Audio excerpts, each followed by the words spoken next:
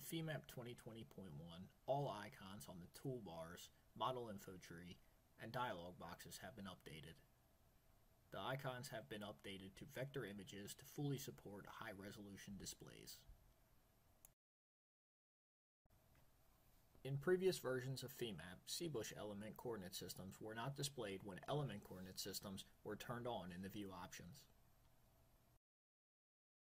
Notice how in Femap 2020.1 they are now displayed.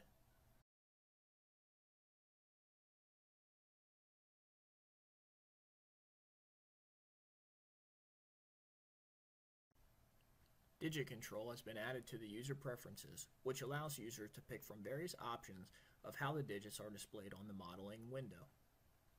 These options include Femap Classic, Exponent, Significant Figures, and Decimal Places. The user also has the control to individually change different component displays. For example, switching just the contour legend to Exponent with only 2 digits being displayed.